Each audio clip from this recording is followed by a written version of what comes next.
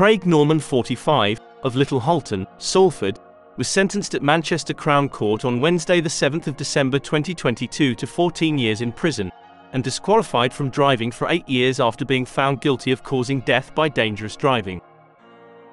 A video, made public by Greater Manchester Police, showed the driver, Craig Norman, racing his lifelong friend, James Dickson, who later perished in the collision, at speeds exceeding 75 miles per hour, in a 30 miles per hour zone.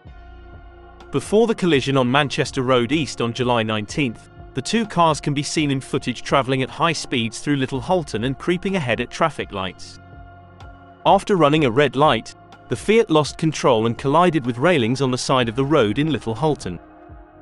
Emergency services attended and confirmed that the victim had sadly passed away at the scene as a result of his injuries. The passenger in the car with the victim also suffered from life-threatening injuries.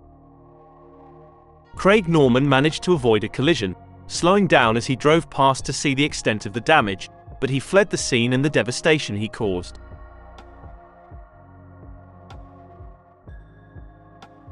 Norman, who has committed 146 previous offences and was once stabbed by the owner of a house he broke into, denied he had been racing Mr. Dickson,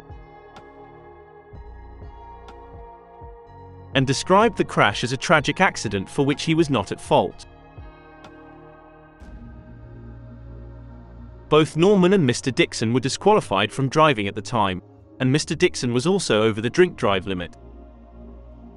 Police Sergeant Louise Warhurst, of GMP Serious Collision Investigation Unit, said, "It is really difficult to comprehend the impact of Craig Norman's reckless and ultimately fatal actions.